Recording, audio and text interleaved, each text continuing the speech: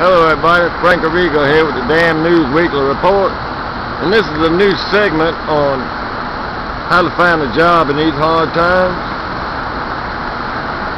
I think it's going to be short segments,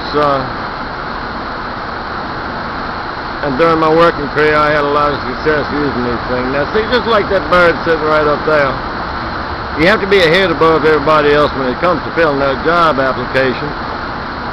You need to fill out, everything that they ask you, and you can always do what I used to do. I'd lie a lot.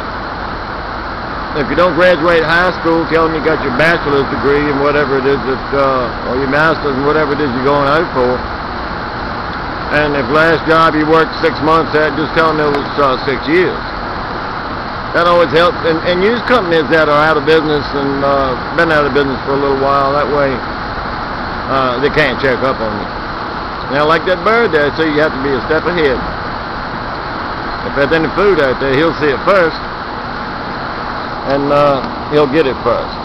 So if you want to get that job first, you're going to need to do what I tell you on these little segments on how to find a job in these hard times.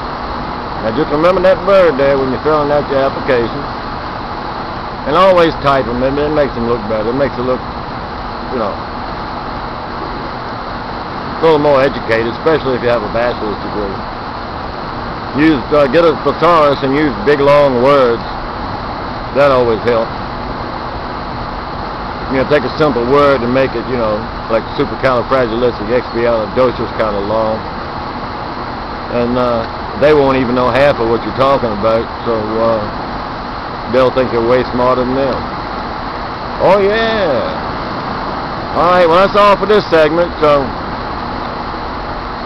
keep tuned in, and doggone it, I'll have you working before you know it.